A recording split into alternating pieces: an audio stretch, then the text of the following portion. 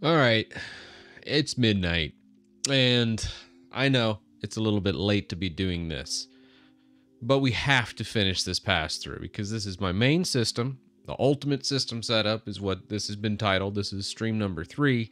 The last stream we did a lot of virtual machine QEMU setup. We got most of that going. Started doing some quick pass through type stuff and blacklisting some of the cards and getting them ready to be passed through, but we hadn't quite got there.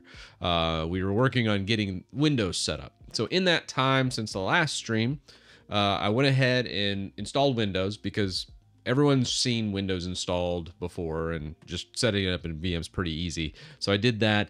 And then the other thing I did was created a bridge for this network. So the virtual machine would sit on the same network as my host machine.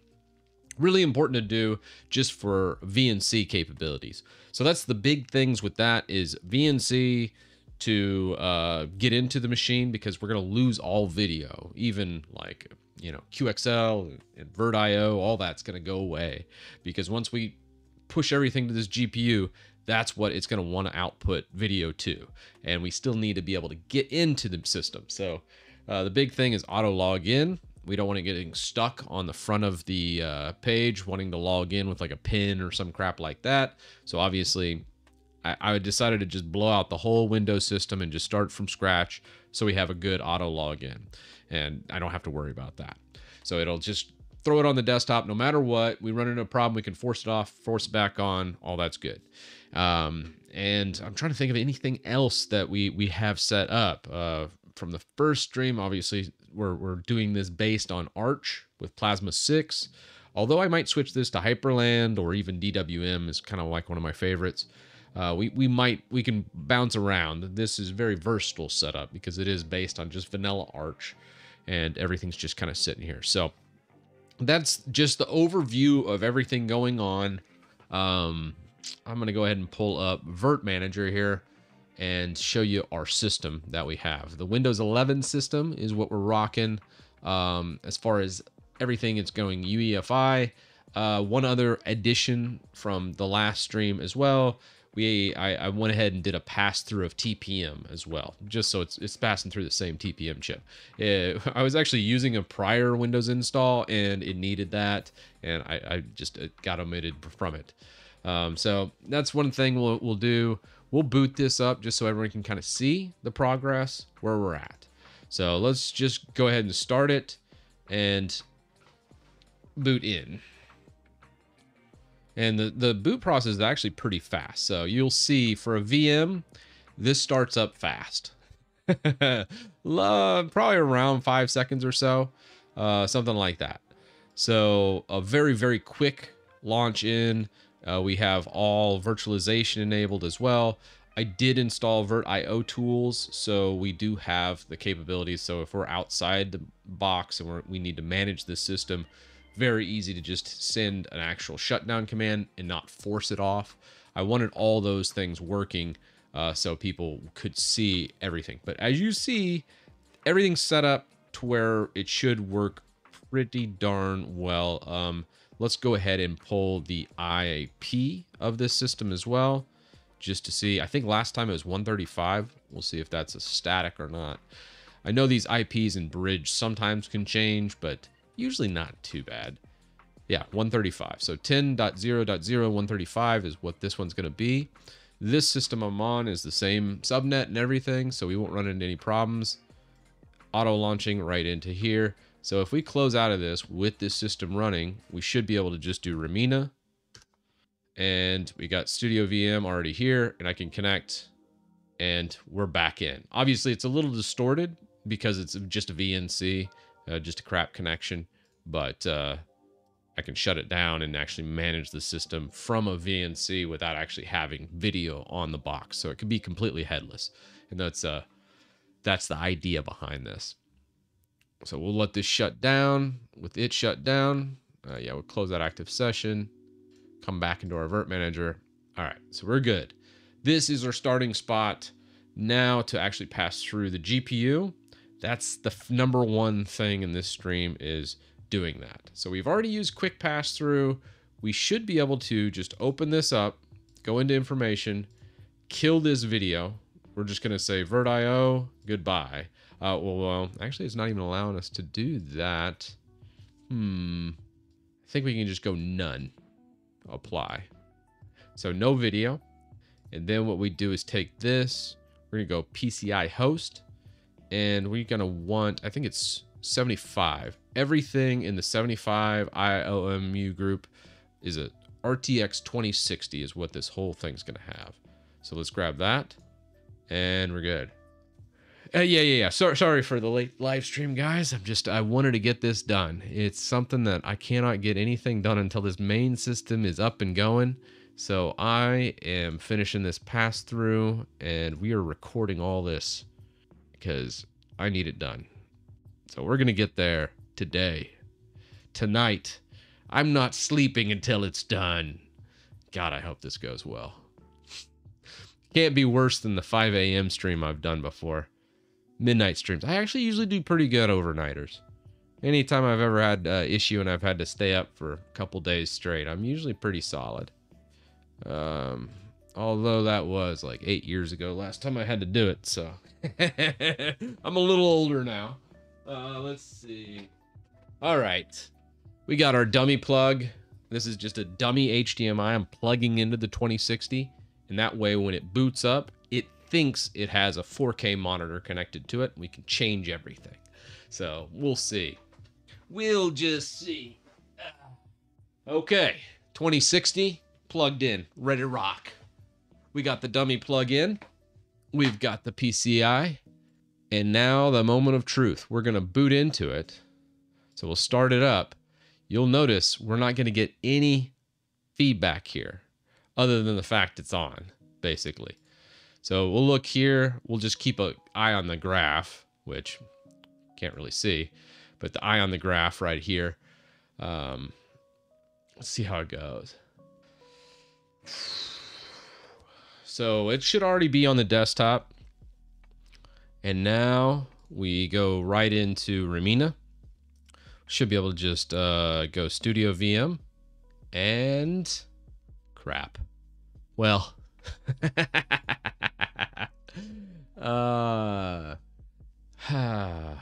well, yeah. Guess let's disconnect it. Let's come back into the open main window. See. Oh, there we go. Okay, good. We're good. Now, if we go into Device Manager, should hopefully get 2060. Don't see anything yet. This PCIe device. We're gonna do. Let's try like an NVMe or NV clean install. So I don't want to use any GeForce crap on this. I want to keep this system very, very clean. Let's just do an IRM. And what we're going to do is pipe into IEX. And we're going to have this. It's going to be sweet. So if we look at it, we should have MV. I think it's in the. Yeah, MV clean install. I'm just going to install that. Once that's installed, we'll use it to install the NVIDIA driver. Yeah, if you're unfamiliar, like if you use the like GeForce Experience app, you usually lose about 5% performance just because it uses just a ton of telemetry. There's shadow play. There's a bunch of extra garbage on your NVIDIA, baked in your NVIDIA thing, which is hilarious because most people that have like an NVIDIA card want, want really good gameplay. All right, blocking. You may go online, install the best for there. I think we're just going to go display driver. Oh, all right. Just going to go display driver. And I don't think we're really going to change anything else. Although I think we need USB-C because it is a GeForce 20 series. I don't want any audio, and physics I don't think is really even needed. So let's go ahead and hit next and just grab those bare bones. Eli, you using Notepad++ for scripting games. I really like, I've been using Cursor right now, which is like just a fork of VS Code, and it just like integrates like ChatGPT and some other stuff. I actually like it. It's not so bad. If you're a VS Code user, you might try it out. But if you're just wanting like a bare bones editor, usually if I'm just editing one file, I still like to use Vim from the CLI. If it's just one file, it gives you a lot of options. So I kind of like that. All right, we're gonna go disable telemetry and unattended install. All right. Oh, what worked at the end? At the end of the last stream, Windows bombed out on us and it basically corrupted. So I just did a fresh install. This is the fresh install. So that's where we're picking up on this stream. By the way, I use Vim, if you didn't know, on my Arch system. Oh, no. At Benji, I took a break, went and ate. Me and the family are actually going to be doing some Kung Fu Panda 4 tomorrow, and I was like, I don't have time to get a good live stream in. So I was like, I'll just sacrifice a couple hours of sleep tonight and get this done, because I don't want to get this, I don't want another day going by without this being finished and completed. So that's the reason for the double stream, so to speak. I normally don't do double streams, but like I said, this is kind of a top priority because it's my main system and I really have a lot of videos I got to get done.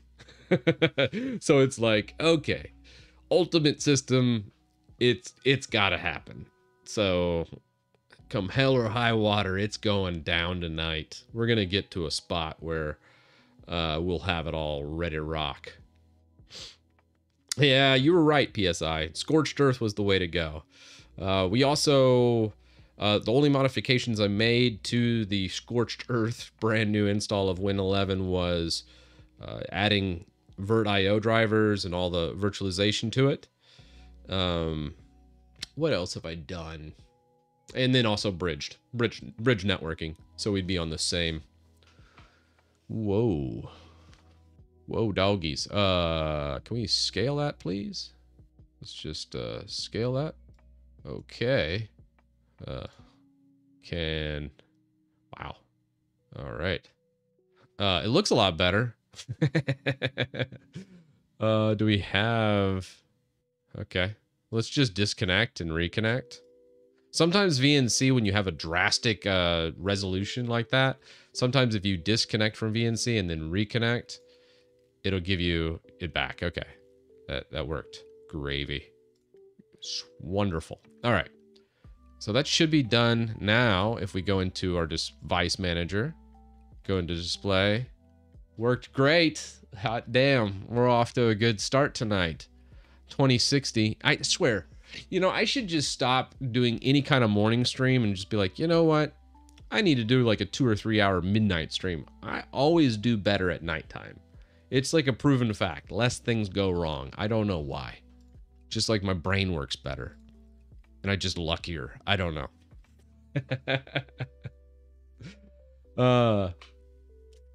Yeah, I'll go to sleep and forget everything. That's probably going to happen.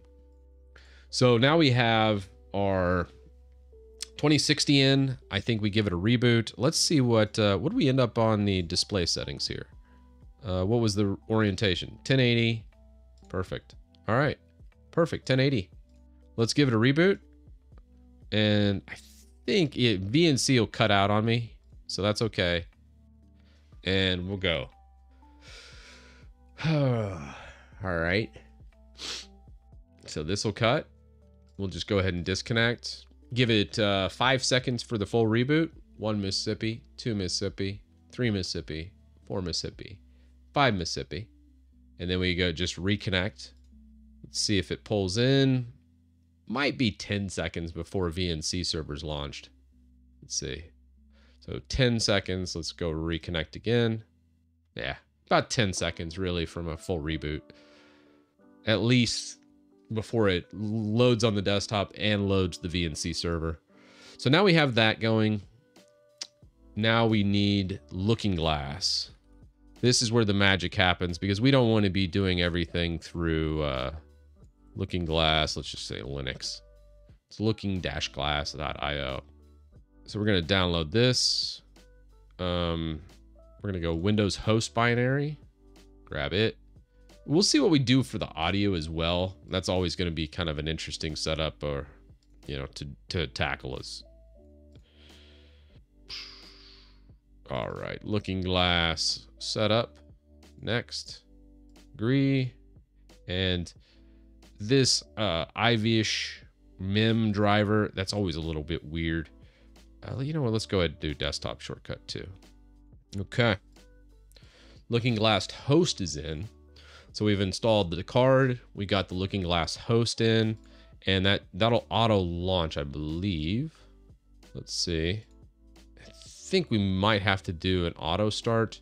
Let's just check services.msc real fast for the Looking Glass.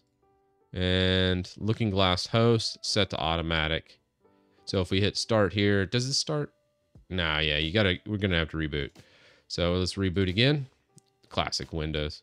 Needs a reboot for everything. Yeah, you know, when I was younger, I used to not sleep at all. I was always a late, you know, all the way up to the wee hours. I won't ever tell my kids that, but yeah. I played plenty of overnighters. We're like, oh crap, the sun's coming up. I better get to bed. Back in probably my 20s. I remember playing EverQuest back in the day, back in the early 2000s. And I remember one time I played all the way through the night till about like 9, caught a 30-minute nap, and then I went to work at 10. That was a fun day. All right, we'll disconnect from this guy. That disconnected. We should have Windows 10. Once it gets to like this flat line right here, usually that's safe to reconnect. All right, and then we should have a Looking Glass here. Let's check service.msc. Maybe Looking Glass service and launches. I'm not sure on that Looking Glass. Let's take a peek at our history here. So this was a release candidate. I want to say I just got the latest stable. I think we need to probably go... B6 was the latest, and that's what we installed. Maybe we need to go to B7 RC1. Let's just do documentation here and just see what all is entailed for this. So we have that going. I think we can close this out. All right. And what we're going to do now, Looking Glass tutorial. Oh, let's see if we have let's just go the official installation guide, the B6 documentation. Okay. So what we're going to do now is we're going to actually just shut this down. We're going to just use the shutdown command, and this should actually shut down Windows using the IO tools. Sweet. And it did. So now with these shut off, we can start modifying the XAML. So if we go here, we're going to grab and modify this, which basically what this does is it opens up a frame buffer so that we can copy back and forth basically all the images being displayed from our GPU. And what this does is it gives us that native feel so we could like do gaming with no lag or latency. So we'll edit this, add the following to the libvirt configuration inside the devices section running virsh edit. So we'll go here and let's go sudo virsh list. Dash all, I think. Yeah, okay.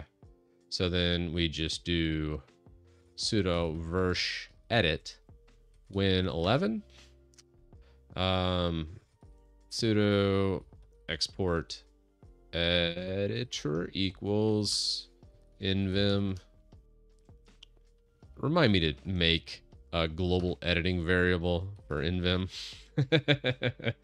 All right. Oh, it's still not allowing me. Let's just go sudo -u. We'll just switch to root. And we're just going to grab this.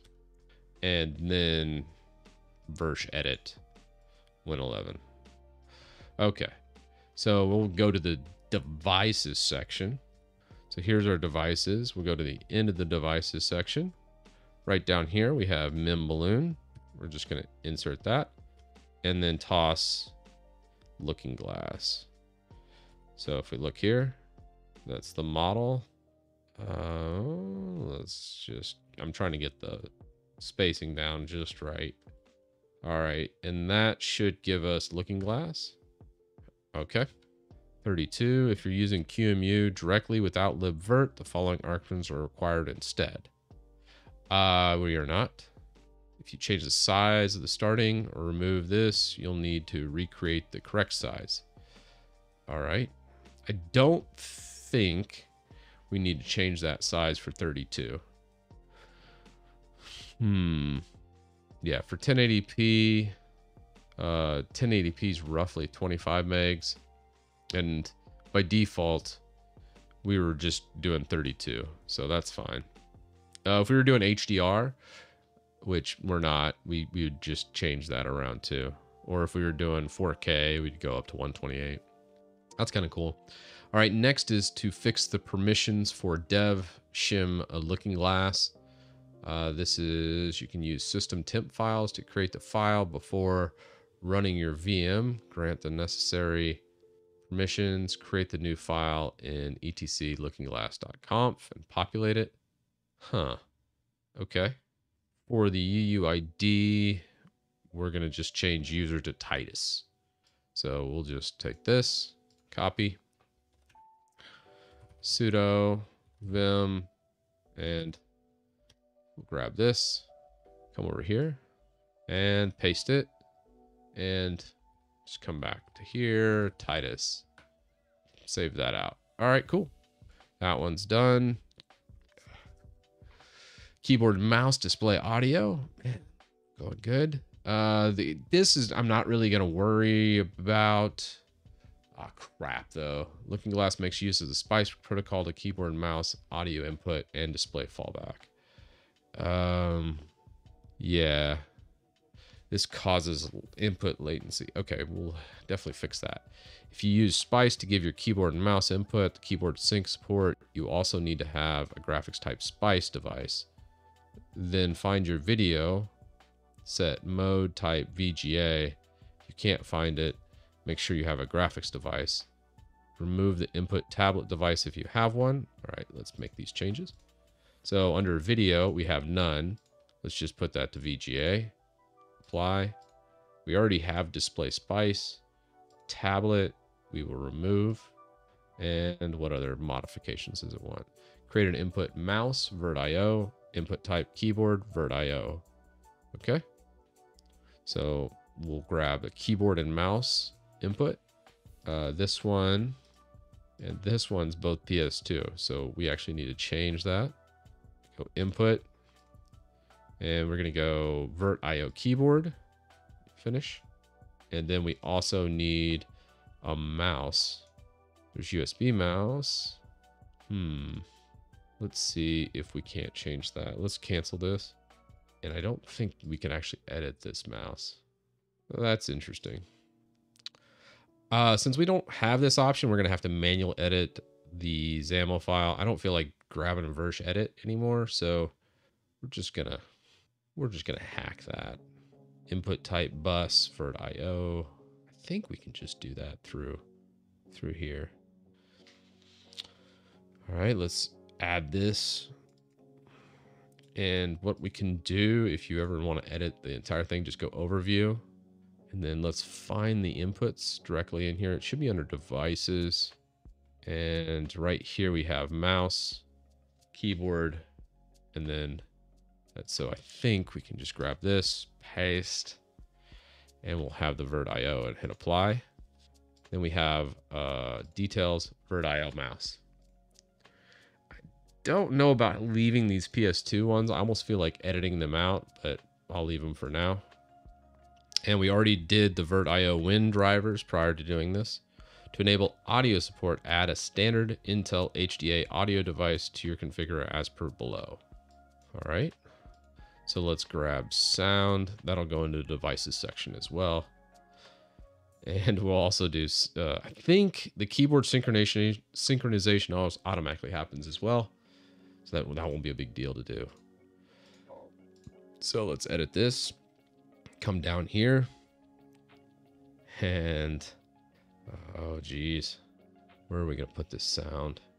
I feel like putting it below keyboard, mouse, and TPM. So let's put it right over here below the keyboard. And yeah, we'll just add that. I'm going to say sound, little indentation, and then audio, apply. Audio ID 1 is used multiple times, okay. Where's the other audio? So there's another audio somewhere in here. Audio 1, type none, right here. Audio ID, so we'll just take that out. Apply, perfect. Yeah, the contrast in the XML editor blows 100%. Like, what are they thinking? So now we have our sound, ICH right here. We have the Spice server. Moving on. Keyboard synchronization, I don't think... I mean, it's cool. I guess we could add it. Spice VMC serial. And I want to say this is actually here by default. You don't actually have to add it. If you go into the Spice server... Where's that at? Spice, right here. Does that have anything? I think, no. No, channel Spice VMC. But I think you can add the channel direct. Whew. Yeah, let's do that. So if you look, you should have a channel, Spice agent, Spice VMC. And if you look at the XAML file, you should have all of the synchronization, so we should be able to just go finish, and that adds that one. I've done that manually. You don't have to do it manually. I think they mention it here, but that's an easy one to finish. Mim balloon model. Oh yeah, Cyric, thanks for coming, man. First time catching me live. All right, this is a late one for me. I don't normally stream this late. Usually I'm in the afternoon. But we have to get some stuff done tonight. So I was like, I got to get this PCI pass-through done so that I can start doing Windows videos. I don't want my Windows users thinking that I'm using Linux. So we're doing full pass-through for everything. And then when people see my Windows, they're going to think, oh, he's using Windows. But I'm really using Linux underneath Windows. It'll be fun. It'll be fun though. All right, Mim balloon, the model. Reclaim memory from this. Growing balloon inside the guest. However, this device can cause major issues with VFI pass-through setups. It should be disabled. Find Mim balloon tag and set the type to none. So let's go into our overview. And now we need to hunt down in this crappy font with terrible contrast, Mim balloon.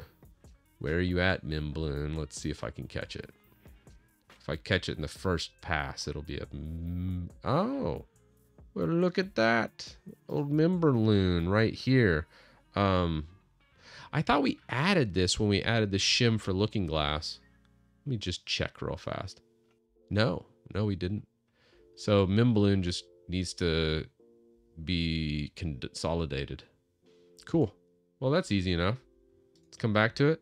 So we'll just take all of Mim balloon right here and bam, done. Ubuntu's so fancy still. Nah, man. Nobody uses Ubuntu anymore. Gosh. That's old news. Arch is where all the cool kids are at these days, right? I don't know. We should probably do a poll in chat just to see. All right, I think we got Mim balloon going. At none.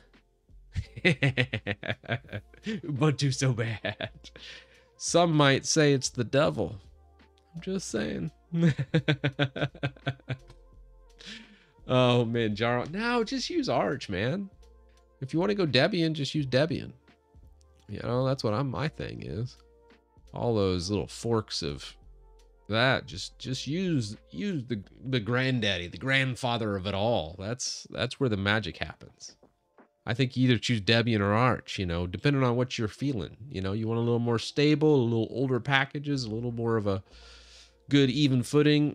You can't go wrong with Debian. You want to have a little more fun, be on the bleeding edge, have do some bunch of cool stuff. You can't really go wrong with Arch either. Everything else is just noise. That's just my that's my take. Let's see. Do we have anything else? Additional tuning. Don't assign all your CPU cores. Yeah, that would be dumb. Ensure correctly pinning your VMs, vthreads through your CPU. Yeah, the topology is always screwed up in QEMU. That's a good tip. We've already done that. If you're using NUMA architecture, we are not. Just because your GPU is in a slot doesn't mean an X16 slot, so it runs slower. Yeah, well, unless you're using a Xeon server board like I am, then we know damn sure it's an X16 slot. So it's a beast. Be sure to set your CPU model type to host pass-through so that your guest operating system is aware of the acceleration features your CPU has. Let's take a look at that. I'm not sure on... Let's see. Do we have CPU placement static? Yep, 16, and I already did the topology. Okay. Host type. I'm not sure if I've ever set that variable, but yeah, it's worth checking out. Mode custom. Yeah, host pass-through. CPU mode, host password. Check. None. Migratable on. Topology. Yeah. Perfect. Yes. Perfect. All right. I think we're good. So now we get all that. We have the host application captures frames from the guest OS and then spits it to the base one. We downloaded the pre-built binary, done and installed. For Linux, you have to do the host application can be compiled and is somewhat functional for Linux, currently considered incomplete. Do we want to try it through AR or do we want to do a manual build? I mean, I think we can try it through the AUR. I don't know though. Let's see what packages we have for Looking Glass. Looking Glass. All right, for Looking Glass, we got B6. Man, that's Orphan. That's super old. RC module, DKMS, RC host, host git. That's R5. Looking Glass git, B6 R15. Looking Glass host, B6-7. That's right. And then we got Looking Glass, which is B6 right here. Why is there two? Is that the same one? There's Looking Glass and Looking Glass host. I would imagine you'd go Looking Glass host because that's what this is. This is the client application. This is the host application. Okay, so obviously the client's going to be Windows. The host is going to be here. Let's try it. I don't know if this will work. I think we're going to stick with Arch. I think the days of just flipping around is pretty much coming to an end. I really wanted to just have fun. And I kind of did some soul searching in this clean out and getting all this whole space set up. I was like, I think at the end of the day, I have the most fun in Arch. And that's why I'm picking it. I think that's kind of what I came down to. So that's why I was, at the end of the day, I was like, let's just do Arch. So many betas running Windows on Twitch. Hey, we're running Windows too, man. We're doing some PCI pass-through. I'm going to make all the Windows folks think that I'm running Windows. But really, we'll know the truth. It's just going to be a PCI pass-through with Looking Glass. Ah, I know. Dual boot's the easy way out. That is the easy way out. I've been doing dual boot for a bit, and then I finally got like a super system set where I'm like, hey, this will work. All right, here we go. We've got the host. It looks like Looking Glass host is now online. We have all our edits done and optimizations made. We're going to go ahead, fire up the VM, Windows 11. We're going to just take a look. Once the graph flattens out, once this graph flattens out, we'll go ahead and tap into it. I want to see if the Looking Glass service starts automatically this time. Yeah, you really can't beat the dual boot. It's the easiest way. It's, if anybody asks me, hey, I want to use Windows and Linux, I'm like, cool. Just get another drive, slap that in there, and then just when you want, boot from that other drive. And I've set that up on all my laptops, those types of things. I just wanted something a little more special for this system, for the ultimate system. This system's roughly about $10,000, so not really for the faint of heart. So yeah, I mean, I'm not going to recommend this to anybody. This is going to be the most ridiculous setup in the world, but it's going to be damn cool. All right, so now we have VM Win 11 working. We're going to go ahead and connect to it through VNC. Now, with the VNC, I want to just check for, let's see, what do we got going on here? Come on, scale that. Can you scale? Why do we got two monitors? Oh, I see what happened. 1 second. Let's just disable this one. Yes. All right, kill you.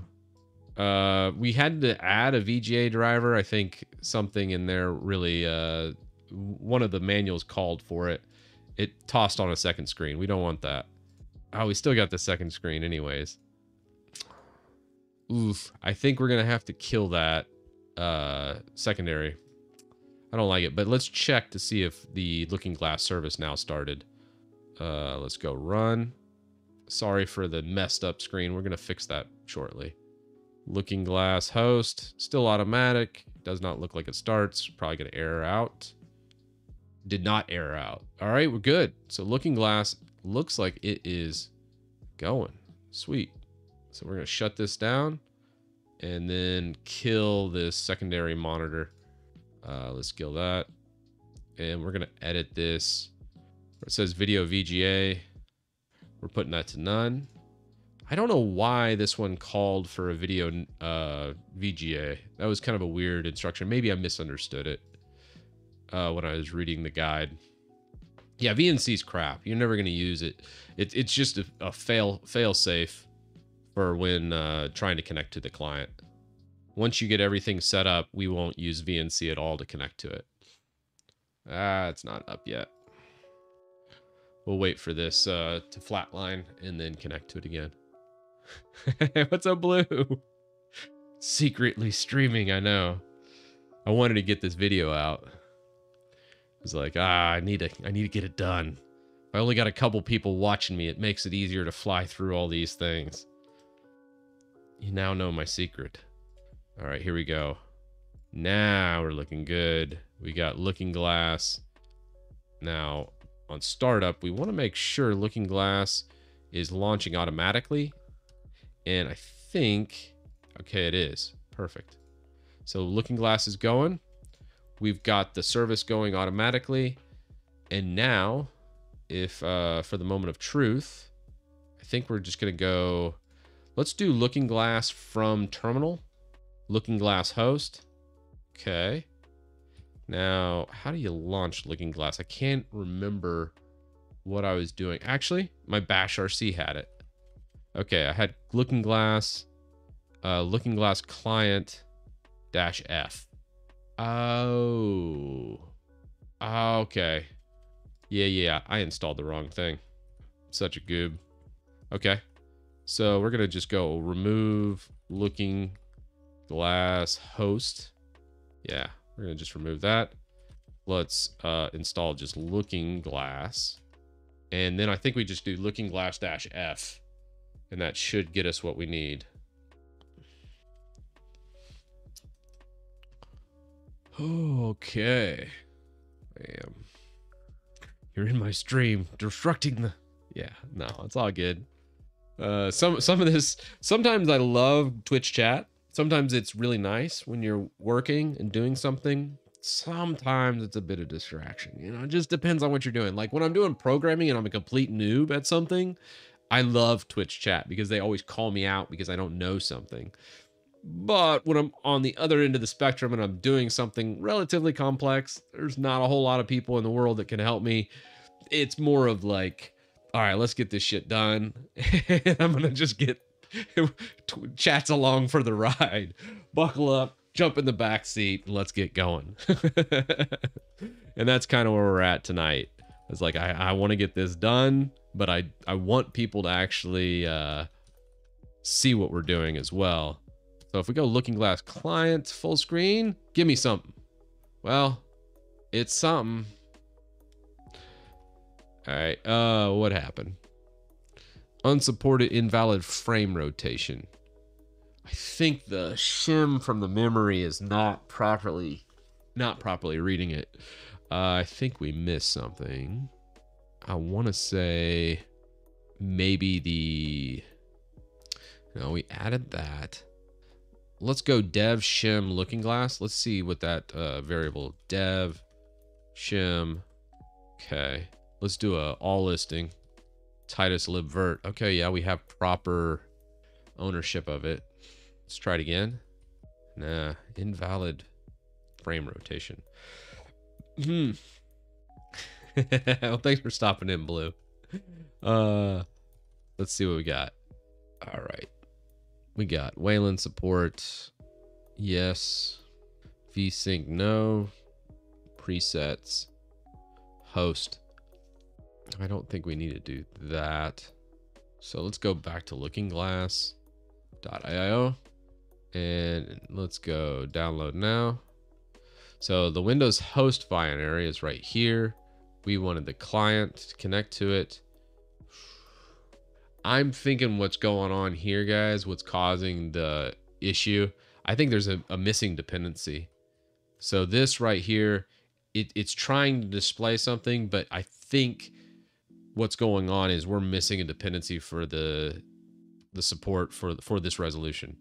And once we get that, I think we'll be fine. Invalid frame rotation support.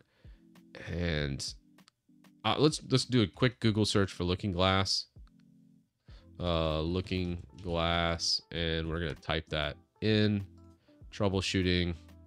Oh, what is this? Holoplay Studio. This is something different. Never mind. Unsupported Looking Glass troubles launching. Just to rule out dependency issues, what I'm gonna do is let's go to the documentation and installation. All right, we've already gone through that. Let's go client application. I think what we'll do is we'll build it directly. Download the stable version. So we go to the download page, stable version, source.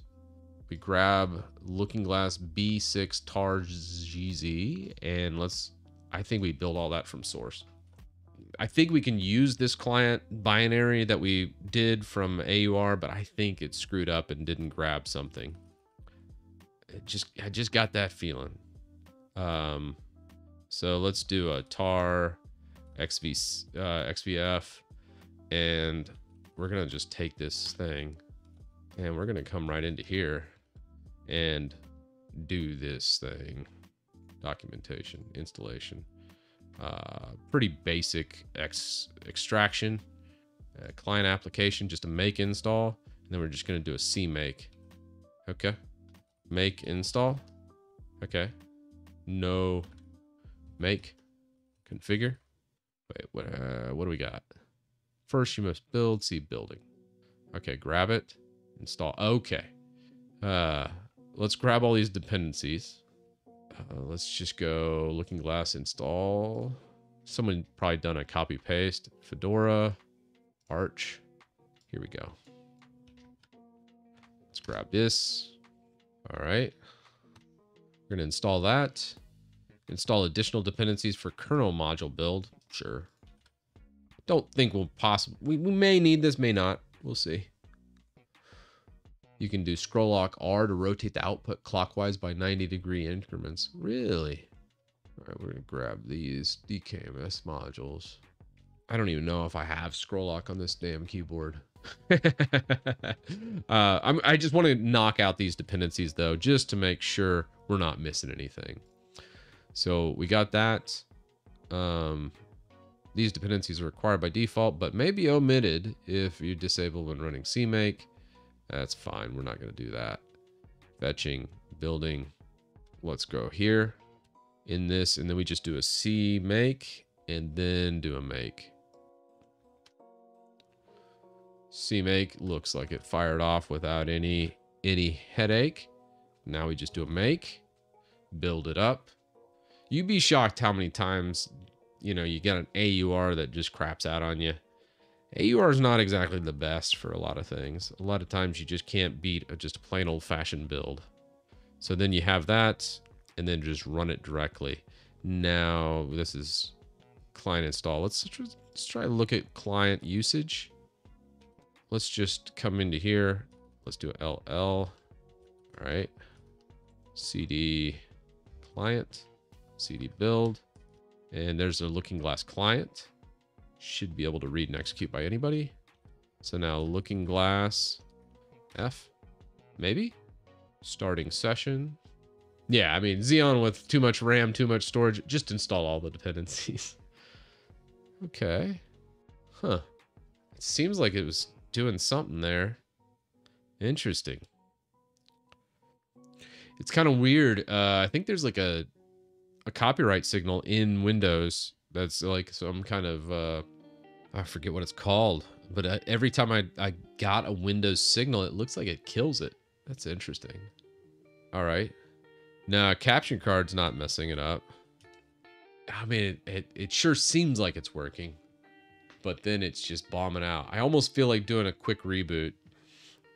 I feel like there's just something missing there. All right. Yeah, I know the capture card's going in and out. But I think that's something with that. Because as soon as I'm on Linux, it comes right back. So I don't think it's hardware related at all. Let's reboot. I think that's what we'll do. Let's just go ahead, shut that down. Is we've done a lot to the system itself, and I kind of want to just shut this down, reboot, have a really nice fresh system, because we've done a lot of system modifications and everything looks good. And I do think there was a dependency, because the first time we ran that client, it was all garbly-gook. And then this time it's just showing the purple screen, which tells me we are very, very close. Is the VNC still there? Okay. VNC is still working. Let's shut it down here. Did I download the RC? I just noticed something right as I was shutting down. It showed the folder RC1, R7. And if we look at our host, we installed R6, I think. That would make a big difference. Okay. Before we reboot, actually, I think that was the problem. No, I don't think it's NVIDIA. Because at this point, NVIDIA thinks it's in Windows. NVIDIA can't even see Linux exists, because the entire PCIe IDs have been blocklisted. So the only thing it should see is Windows. The card itself is be like, hey, what OS am I in? It's like, you're only in Windows, because if the VM's not running, the system basically doesn't show anything. It just loads right into the VFIO module, and it's just gonna see nothing. Yeah, I think B6 is what we're rocking for the client, and I think I installed B7 host, B7 RC1. As we were leaving, I caught a glimpse of the folder, and I was like, wait a second, which Looking Glass is this? It's B7 RC1 host. Well, no wonder it's not working, because I installed the wrong version like a big idiot. Yeah, B7 RC1. I'm such a goob. 1 second, let's grab the correct version. That'll help. So I did grab both versions, but I somehow, there's my WinGet fix too. I gotta fix that up later this week. I will. Let's just run that. Probably should extract it first, but whatever. All right, desktop install. All right, we got B6 going, stable. Let's go refresh. Looking Glass, B6, perfect. And that's going. And let's just give this a restart. I mean, I guess it is 1:22 in the morning, so mistakes will happen. If anything, I'm probably making less mistakes than I usually do at 1 o'clock in the afternoon. Yeah, go figure that one out. Time for coffee. Nah, I don't do caffeine past 3 p.m. usually. That's my cutoff. I will grab some water, though. Important to stay hydrated. Oh, man. AI's forcing B7 up. No. All right, here we go. We're back up and going. On this one, let's double check to make sure the service is going. If we pull up services.msc, we should see Looking Glass running. Perfect. All right, let's disconnect. Now, Looking Glass client. Let's try full screen. Look at this. This is crazy. For some odd reason, when it's out here, it's not there. But as soon as I go to here, what the world? The capture card cuts out whenever the image of Windows is on. What's that about? Oh, it's working. Kinda. Yeah, it might be Elgato. Looking Glass. Can we... Looking Glass. I can't run Looking Glass this way. It might be a Wayland thing. Let's try to run the Looking Glass client now. Without full screen.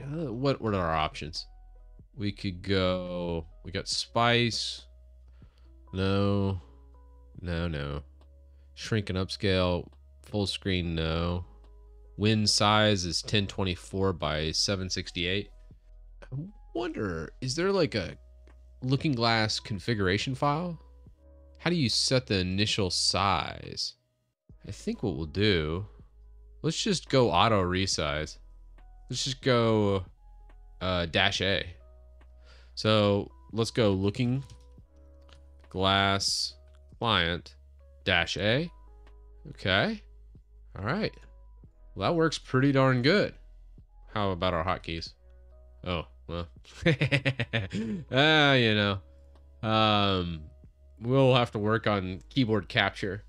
That'll be interesting. But we now have a full-blown Looking Glass. Why does this look so huge? Let's see what's the display settings here. It's 1080p scale. Let's go 100, please. Actually, let's go 125. Perfect. Nice. So that's Looking Glass. What do we want to do to test this thing? There is definitely some issue with full screen mode when it cutting out. I know. I kind of want to. Do we drop to Xorg just to see if that's just something that is prominent in Plasma? It could be a Plasma problem too. Maybe Plasma's shooting something strange to the capture card. Let's see. What do we have for... We still have to pass through the PCIe adapter as well, because if I want to, like, let's say I'm filming in Windows, I want everybody, like, if I need to plug in like a USB drive or something like that and interface directly with the Windows instance, actually I'll need it for like a token. Like I have two-factor, like a YubiKey. For certain passwords that are exclusive to Windows, I want to make sure I have native USB, because you can't emulate a USB port through either. So that's why I have a USB card in here as well. So we're passing through our drive. It says QEMU hard disk, but that is actually pretty much passed through. I probably could do a better job passing it through. I mean, it's good enough. I don't think we're gonna run into problems. Let's install Steam, I suppose, and then mess around with that. So let's go IRM IEX, and I want to just kind of look at graphics and make sure we got good graphics performance here, because that's obviously something that we'd use the PCI pass-through for. If we're looking for games, Don't I have Steam on here? Oh no, I do. Let's do some Steam action. Why not run B7 RC1? It's way faster. I mean, I guess this is just the stable version. We could always switch over to RC1. What is it? B7 RC1. Sorry. This seems plenty fast to me though. Let's grab our updates. Now we are using bridged, so we shouldn't have any slowdown on networking. It's not having to go through some kind of crappy network address translation layer. We don't have any slowdown on our hard drive. That should be pretty much passing through there. On the download and transfer rates on here, I think we'll... Cyberpunk might take too long because it's like 150 gigs. But let me... 1 second. Let me grab... Oh, shoot. I gotta get my phone. Dang it. All right. Let's go. Silly two-factor here. Bam. All right, here we go. Let's get it.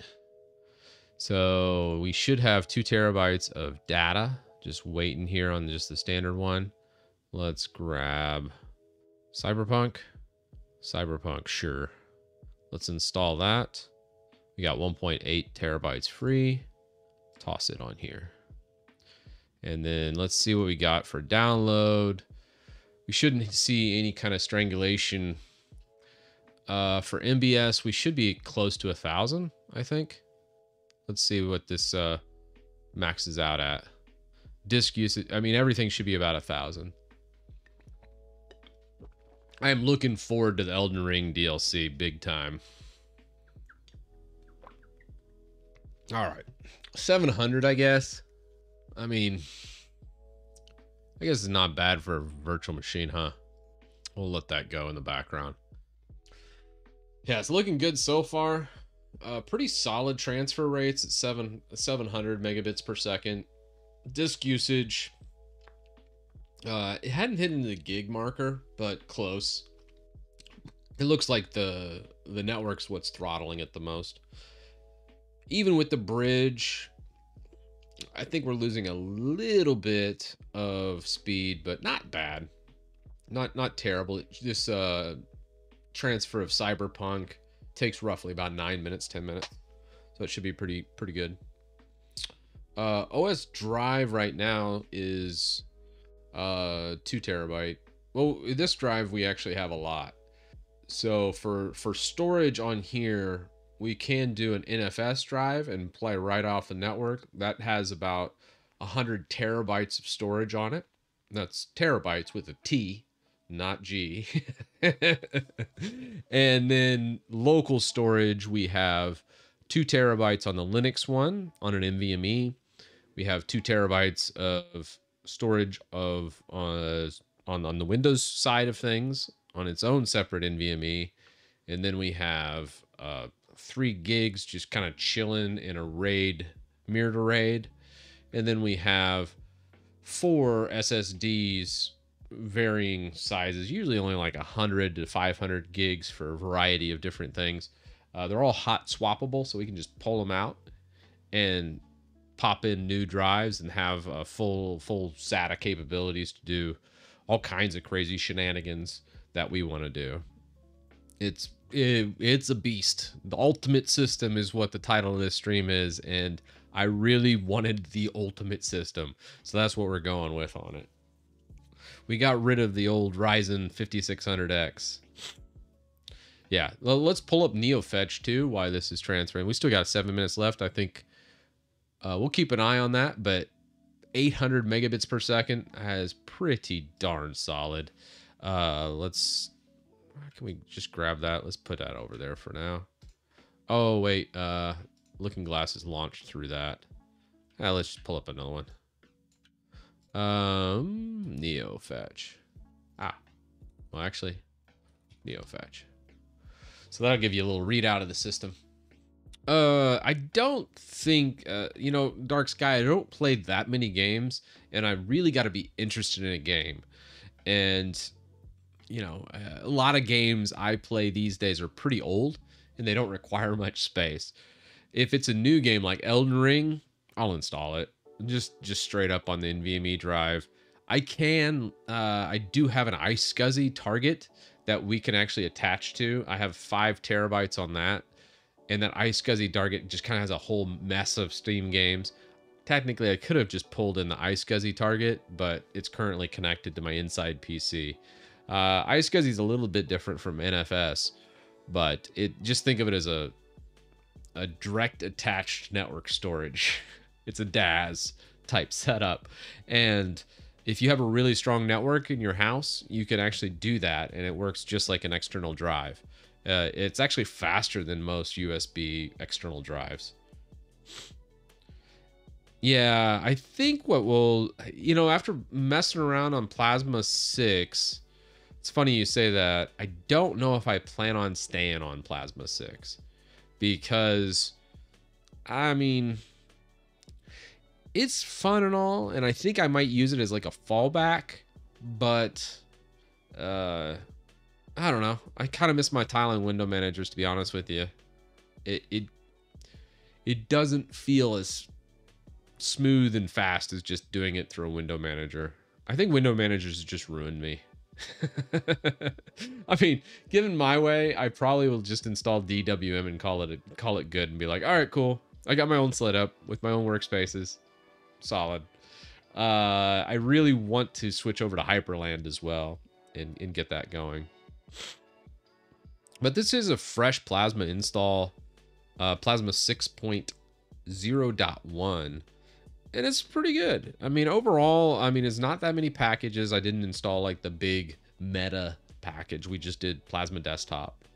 So none of that like Contact and Conqueror and all that other crap that comes with KDE, the full-blown one. We didn't do that. The base install, those very, very lightweight. I think when we measured the memory on it, the memory was only like 600 or 700 megs. Very, very, very affordable and nice. Everything else worked pretty good. I liked a lot of the changes. It's been a while since I've used KDE, and KDE was always my favorite desktop environment when I used desktop environments. But as far as using it on a daily basis, I don't know. I don't know.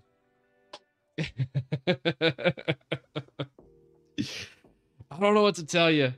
I kind of like, yeesh, I almost want to install DWM on this stream and then just try it out. I mean, hell, we've only been streaming for only a little over an hour. We got almost everything done. I think we still got to do the PCIe pass-through, but who cares about that? I mean, we've done the GPU, we've done the hard drive, we've done all the heavy lifting. The USB, I can do that later. I'm not feeling like messing around with it. Hyperland really comes on its own once you get into beyond 1080p. Actually, it's kind of funny you say that, SK. One thing I loved about Hyperland was you could program specific monitors with specific resolutions when you connect to them. So I have at my work a giant widescreen monitor, and I had Hyperland on my laptop, and I could just plug right into that, and it immediately read, oh, I've seen this monitor before. You want this resolution, and it needs to be oriented here. I've never seen a tiling window manager do that, and Hyperland does it. You can literally hard code all your monitors, their orientation, and their resolution directly into the config file, and that is so freaking sweet. So kudos to Hyperland. I understand what you're talking about, man. I totally anticipate moving to Hyperland once I figured out my problem with Synergy, which is the big catch, doing input leap. Yeah, we're still testing Cyberpunk. It's going in the background. You can kind of see it back here. It's still transferring at actually it's actually gone up a little higher. It's transferring at about 839, pretty steady. The benefit of transferring and downloading at 1:40 in the morning is you get all the internet. It's all to yourself. All the beauty of not doing it at peak business times. Not much fluctuation here. That's looking pretty nice, actually. We got about a minute left on our Cyberpunk install. So we got that going for us. We got pull up NeoFetch again. Oh, you guys kind of seen NeoFetch. We can close that out. What else do we have? We can do some chat while this finishes up. What happened to your Proxmox mini PC, Sarah? It's actually still back there. I'm not really using it. Now that I have this beast, I probably will just leave this beast on. Although, what are my wattage right now? Yeah, shit. Right now we're pulling about 660 watts. Yikes. Yay. Oh, that's gonna be an energy bill. Okay, never mind. Leaving this system on with everything loaded up, not really an option. I'm not a millionaire, and my energy bill would be like $500 or $600. Well, no, probably not that high. That's still a lot of watts, though. Bouncing around the upper 600s. I mean, put it in context. A light in your house on, like, LED lights are, like, usually sip about 2 to 3 watts. Hell, I don't even think they use that much. It's not very much, though. Yeah. And it is a little bit under load, but I don't know.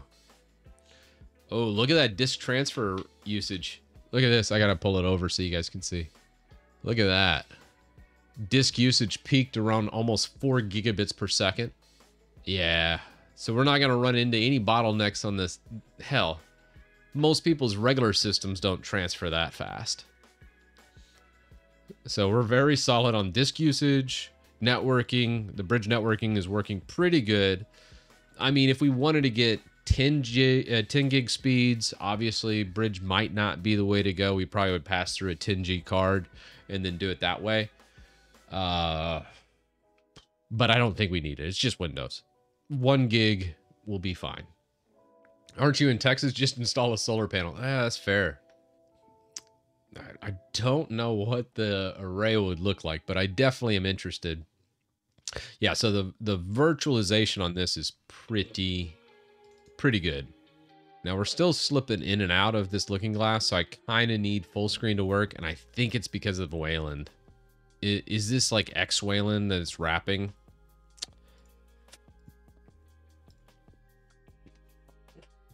Is this wrapping it in X Wayland? That's probably the problem. Probably the problem.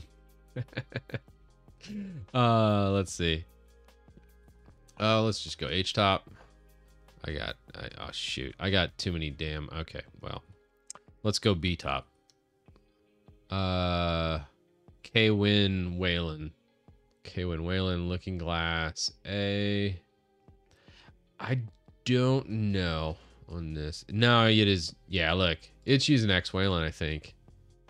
Yeah, I think it's using Xorg, guys. Well, screw Wayland. I don't want to use X Wayland on top of Wayland. It's just using Xorg and Wayland. It's freaking pointless. I mean, I guess it's okay, but I don't know. It's late. I'm like, I don't know if I like that or not. Just my 2 cents. Anyways, let's benchmark this guy. I think so far we've tested disk usage, we've tested networking. I think we got to stretch the legs of the GPU now and test old Cyberpunk and have that run through. Yeah, 4 gigabits per second is roughly 500 megabytes per second. You just divide it by 8. I don't. Anytime you have anybody that like wanting to flex on like their, speed of the internet and those types of things, they always put it in bits because everything's times by 8. But if they put it in bytes, that's actually probably a little bit more practical. All right, let's play. Here we go. We shouldn't run any problems. It's all native Windows, so first load. Yeah, sure. Now, as far as audio, that's another thing I think we probably should explore too. All right. Because we're going to want audio and Looking Glass. Although I think I can pull that in like through Scream and some other things. Oh, crap. Okay. Well, that works. Go to settings.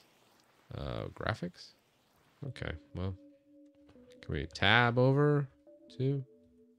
Okay. Run benchmark. What are we at? Ray tracing low, DLSS, super resolution scaling.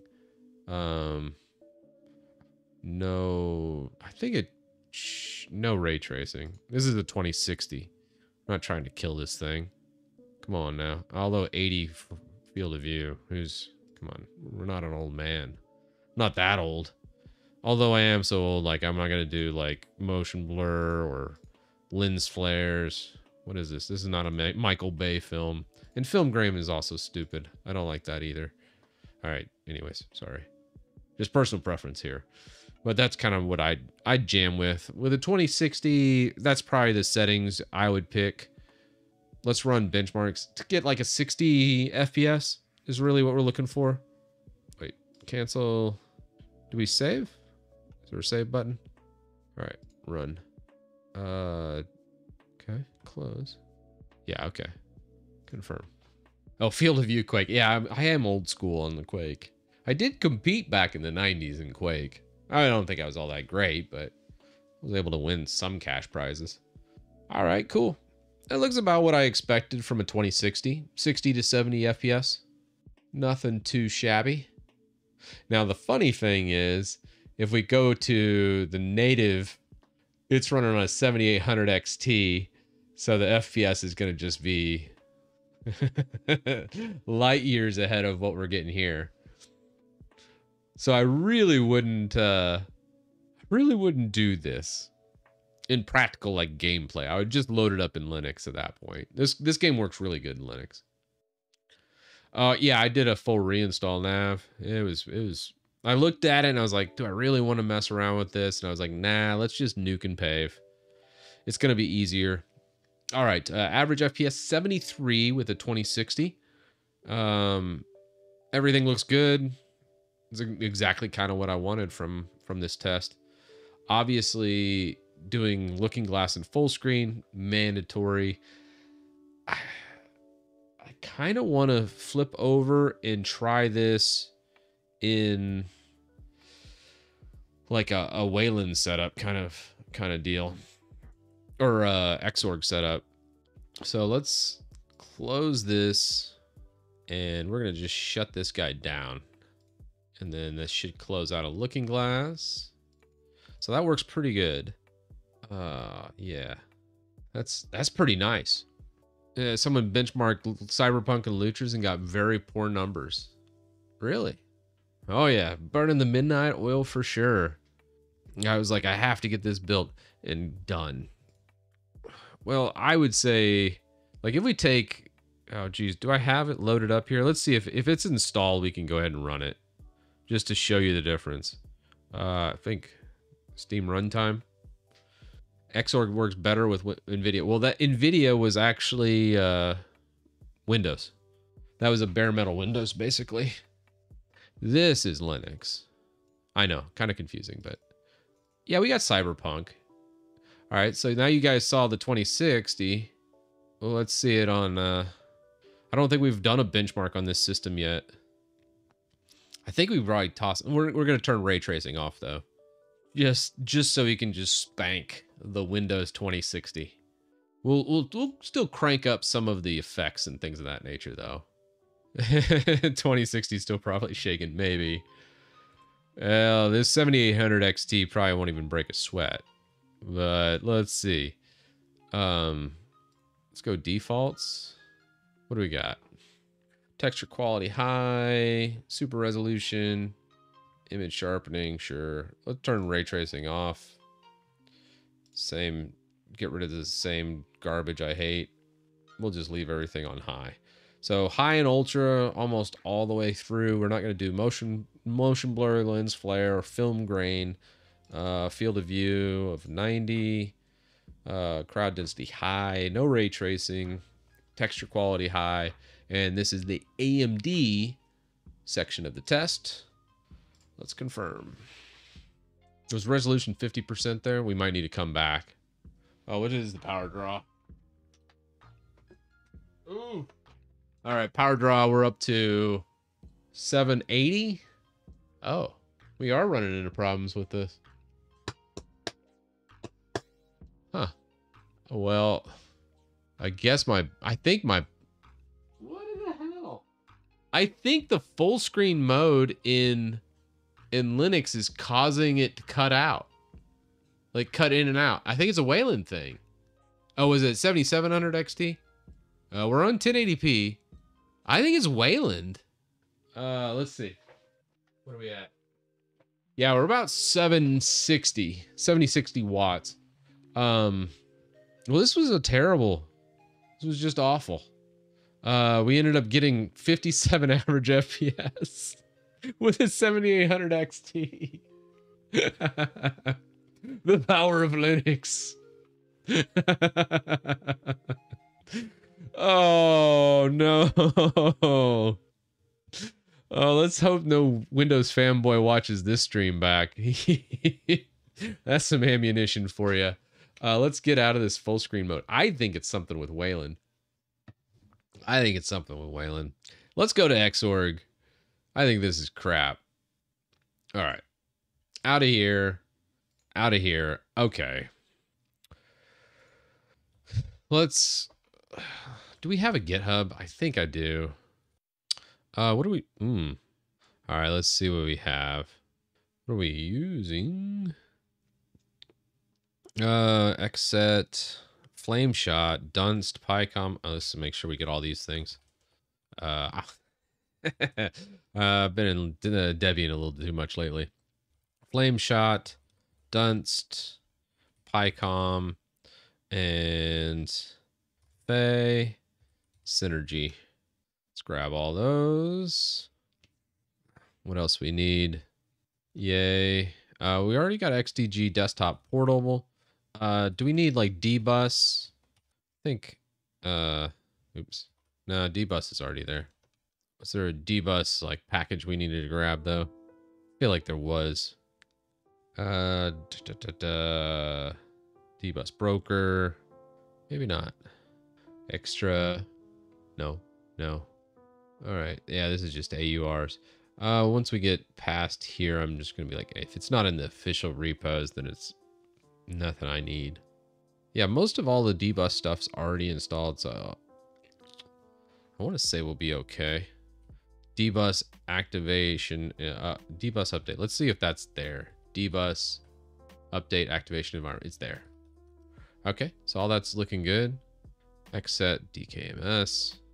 What else do we have? Oh, this is using Florp and Thunar.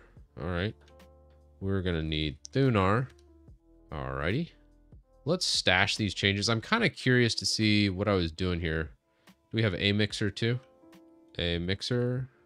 I want to say that's also utility. Like also util. Yeah, also utils probably is a mixer. Yeah, mixer is right there. Cool. X backlight, not really needed. And yeah, that's good. Thorium browser that's what we need to grab. I'm just grabbing some dependencies from my, all right. This is DWM. Yeah. Gar got it. What else we got? Can't mistake the sea. I think there's some other things in here I probably need to mess around with some more. But this is my flavor of DWM. Take it for what it was. I like it because anytime I run it, shit just works. Just always works. I don't like that. Thorium dash browser. That should be good. Probably gonna need, if I do a make, it's probably not good. Oh no, it didn't bomb out. Okay. Cool. Let's take our, let's go sudo copy dwm.desktop. Where does it keep the desktop sessions? Where is that? I want to say it's under USR, share, yes, X sessions maybe? Or is it just sessions? No. Where does it keep the sessions? Yeah, I thought X sessions. X sessions, yeah, X sessions. Perfect. So if we do an LS of USR X sessions, we got DWM and we got Plasma. Cool. As far as SDDM, I think we can just exit. That's fine. The Win 11 is shut down. Got that. Well, the thing I want to test is that Cyberpunk score was just complete dog poo. And I'm like, was that Wayland doing that? Like, what caused that? That seemed very odd. So we're going to just log out, come back into here, go into DWM. Now we're going to come back into like a tried and true tile and window setup for me. Now with this is like my basic setup. I love it because it's no frills and just things just work so seamless. Oh, old friend. Oh, just like a warm hug from an old friend. Home. It feels good. Feels like I was just living in a stranger's house for a little bit there. All right, now let's see. Now what did I do with? Was it? No. Oh, problem. I forgot to install Rofi. I was like, nothing's working. Now, there we go. Let's launch that. Should we try Looking Glass again just to see? I kind of want to just see Cyberpunk again, mainly because, man, that was just awful. One thing I had to do with the 7800 XT was use LACT to get the fans working on Arch. Couldn't get full performance until I did it. Okay, I didn't know that was a thing. We're definitely going to have to take a peek at that because this performance was not correct. Proton version wouldn't tank it by 50%. I mean, that was a substantial performance hit. I don't see how that could happen. What's with the double enter in these long intro screens? Do like gaming companies just hate their users now? Just my thought of the day. All right. No HDR, 1080, window borderless, no VSync. Cool. Maximum FPS. Oh no, uncapped. Graphics. What do you guys think? Anything? I mean, honestly, image sharpening 50%. That should, if anything, boost resolution, right? Or boost frame rates. All right, let's just run it again, because I don't even change anything. Is it something with, because Wayland was cutting in and out, remember? Or let's see if we get the black screen. If you guys, the capture card was just completely dying on us. Okay. Well, I guess it's better than Wayland. At least it's not cutting out anymore. I think it was like a Plasma Wayland session problem, because now the capture seems okay. I bet you we can run Looking Glass perfectly. I mean, I think we need to look at the LACT that Snow Puppy mentioned on the 7800 XT. FPS for this card, this is equivalent or on par with the 4070 Super. To put it in perspective in NVIDIA terms, it should be, and honestly, we still have like FSR 50% going on too. So we have some scaling going on. This should be substantially higher. We are not getting the full performance of this card. What's going on? And I think that LACT is what's going on with it. Yeah, look at this. Now, one thing I will say about this time around, switching to Xorg with my DWM, rock solid.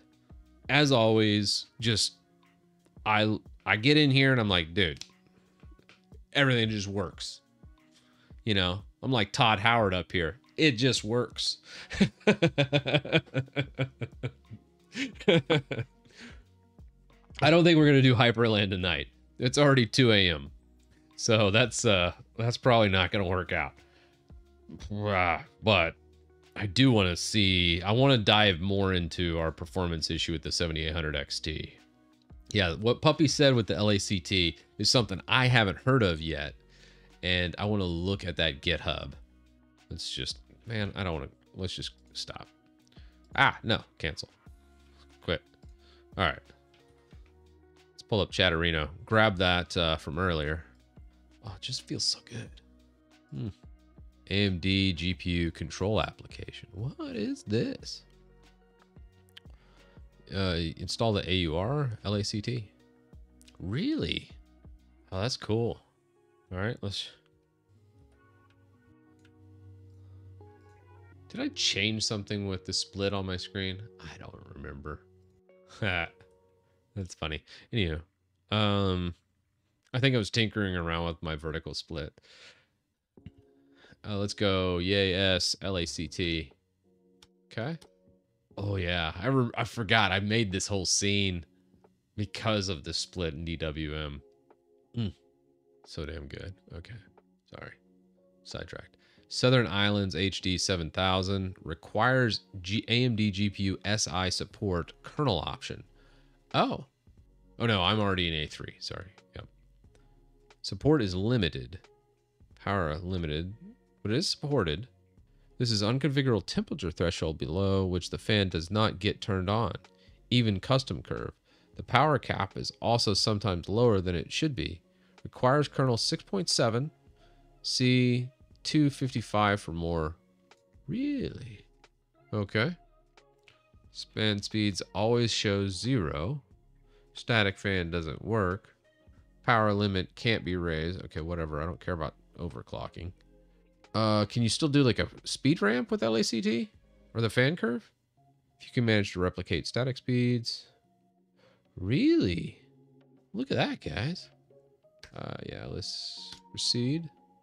Yeah, I know. I love Workspace 0. So good. I don't know what I did with this specific desktop. I can't even remember my hotkey for it, to be honest. What did I do with that? It was, let's say it was this. No. Let's just go Vim. What was the split? I can't remember what I was using to split. All right. So, tiling mode. Okay. What was I doing? Focus stack. Changing the stack, I want to say. J and K. But, is that tiling? No? Huh. I wonder how I did this flat layout. Very interesting. What do I have? Yeah, sorry, I left plasma in the dust. I was like, I can't. I just can't. It sucks. Compared to this. So, yeah, it's not really moving. I mean, I could go with like a floating layout, but then I'm like, eh. I wanted to change the stack. And I can't remember what I did to change the stack. Toggle floating, toggle view. Not exactly what I wanted. So strange. What did I do? Move place, toggles. Can I do a... No. No, I cannot. All right. That's fine. How we doing? LACT is on the way. This should fix our woes, our performance woes on the gaming side of things. And finally, we do need to... Can we just do a looking glass? So if we do looking glass for... Oh, well,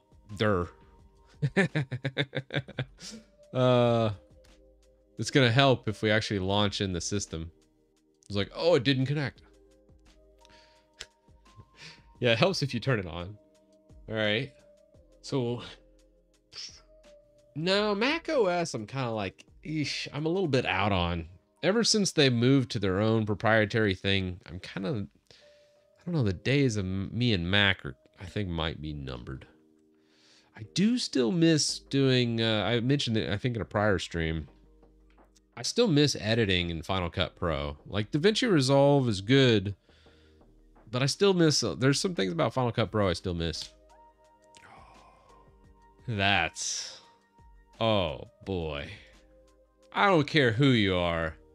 That's sexy as hell. Yeah. Oh man. That just feels nice. Oh, that feels so good. I can't wait to break it over my knee. But until that happens, we're going to leave it there. That, oh, I am home. That is so good. Would you recommend a VM for Windows gaming? No. I would not recommend anybody doing what I just did. because pretty much I'm to the spot where I can get Windows. Like I have Windows going right now. So let's say I'm in Linux here and I can bind a hotkey. So what it'll look like is this. And I'd be like, bam. Now pretty much everybody would be like, I'm in Windows. There's no way to discern I'm in a virtual machine. Does it even show the flag in performance? Let's see. It does show a virtual machine down here.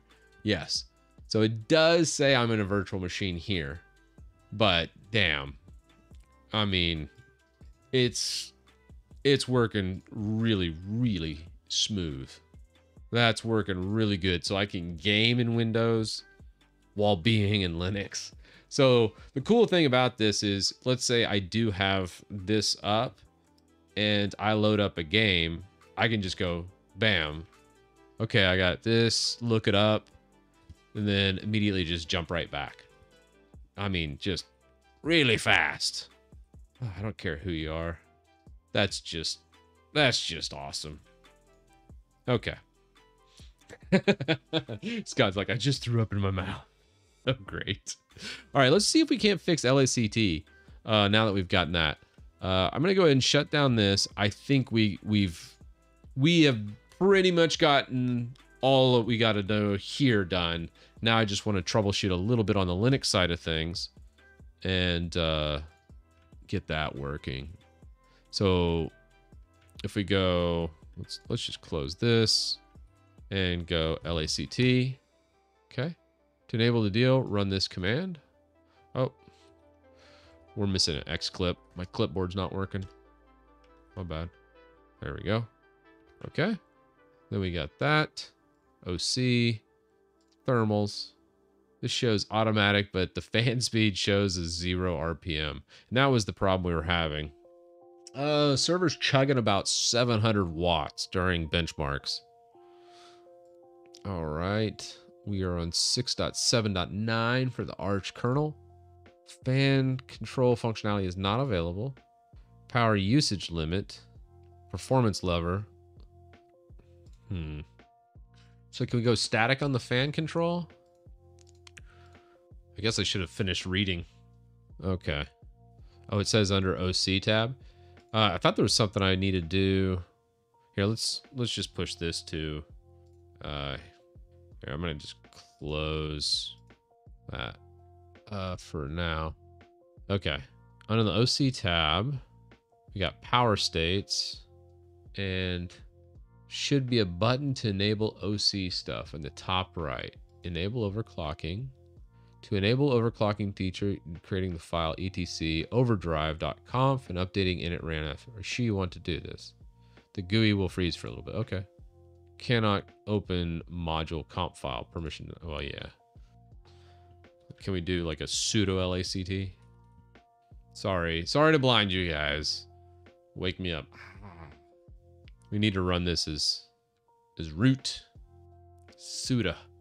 Going blind. It's so bright. The sun.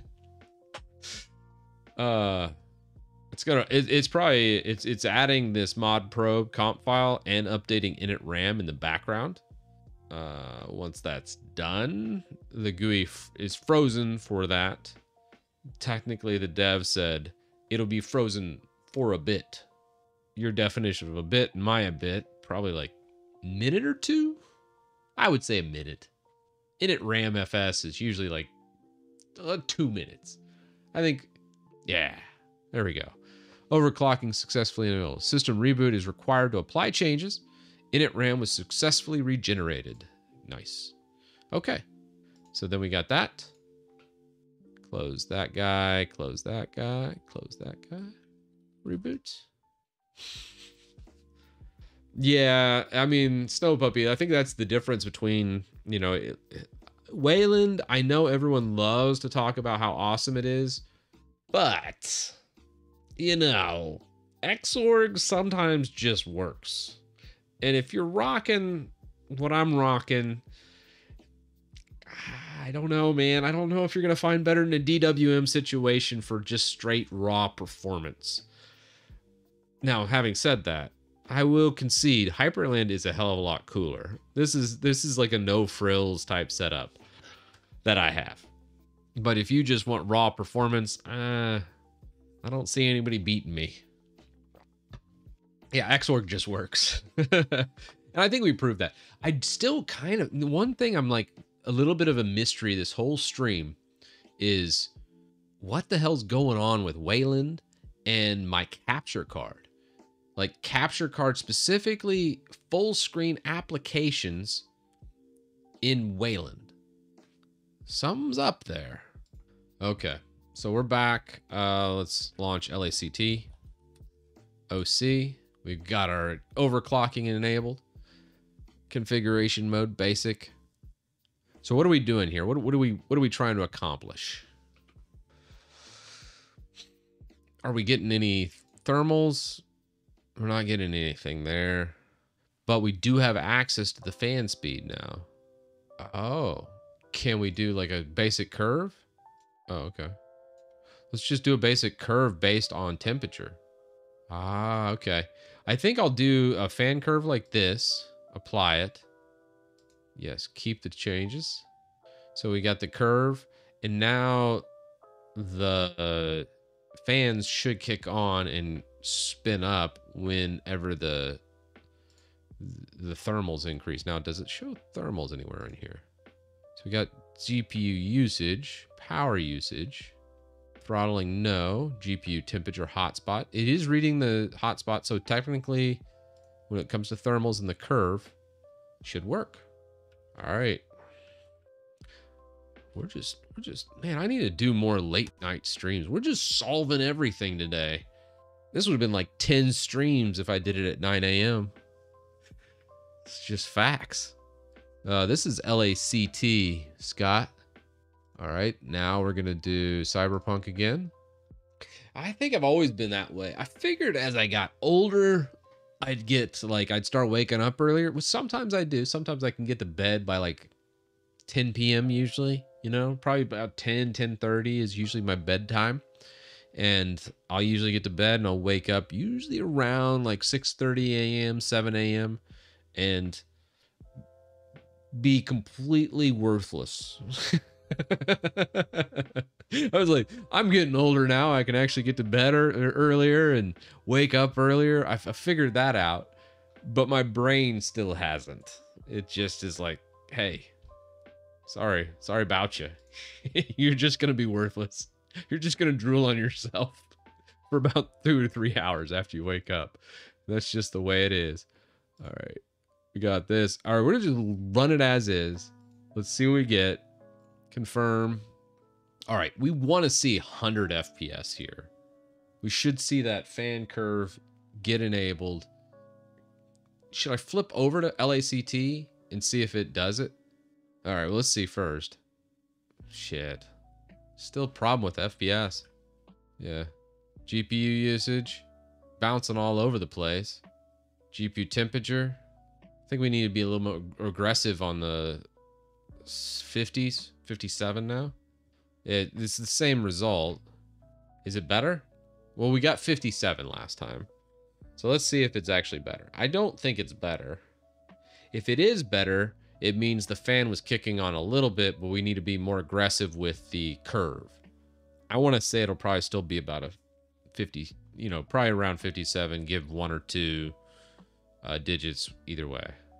Okay, yeah, 59. So I think, okay, let's exit. Let's be a little more aggressive with the thermals. The curve, 50%. I don't know if it's able to actually spin up. Can we just go 50? It's gonna suck having to set my static fan every time I want to mess with it. All right, set the, I'm not gonna go all the way to 100. We'll go 80. Yeah, it's still not, I don't hear the fan kicking on. Okay, there we go. So now this is at 2600. All right, that's pretty close. Okay, it's still being worked on upstream. Read Gore Towers. Oh, turn RT on, apply, and then again off. and apply. Sometimes it's bugged. Okay. Okay, that did work. And then it just kicked off the fan. So strange. Okay. Let's go into settings. Let's try ray tracing on. Apply. Ray tracing off. Apply. Run the benchmark. Now, if I don't hear that fan kick on pretty close, I think I'm going to just throw it on static and then just crank it. I don't hear it. Wait. There it goes. Still performing like dog poo, but I think it's just a bug. Like you said, I think it's a bug in the kernel with this specific model of GPU. Custom fan curve, I think, is helping. I think we might even get in the 60s this time around. Maybe. If it drops in the 40s when we get to palm trees, then we know it didn't. Ah, shit, it's just dropping. Yeah, 40s. Bam. Interesting. An interesting bug in Linux there. I'm sure they'll patch it. It's just a matter of time, but same results. Very, very interesting. I almost, before we exit, one more test. So this one, we're going to take the thermals. We're going to put it at like an 85. I don't want to go all the way to 100. So I'm going to crank up those thermals. We're going to come over here. I can hear the fans going. So I know that is working. And we're going to run the benchmark again. I want to see if it's even adjusting the clock speeds. What I think's happening here is the driver itself is not adjusting the P states, and it's not elevating from that standard, you know, standby state and adjusting those clock speeds to higher clock speeds. And what we're getting is low FPS because it's just stuck in that setting. It's not even overheating because it's not even adjusting the fans. Yeah, look at this. It's the same. It's the exact same. I don't even need to finish this. It's not a heating issue at all. It's not even very interesting. Performance levels default, automatic, and then it's not actually changing any of these. Wow. Well, that sucks. I got this freaking awesome card in my system that is basically freaking paperweight. Might as well have an old RX 580 in here. Might get even better performance. Interesting. I guess I could install the...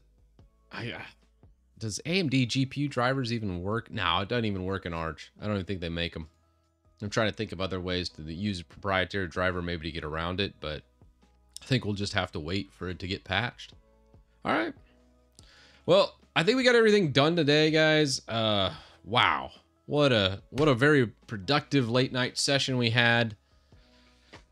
I think at this point in time, I'm going to shut it down. It was very good. We got a really solid thing. We went and explored and got GPU pass-through done. We got Looking Glass installed and configured. We went ahead and switched from Plasma over to DWM using Xorg. I do love this setup a lot better. It's much more snappy. It just feels a lot better.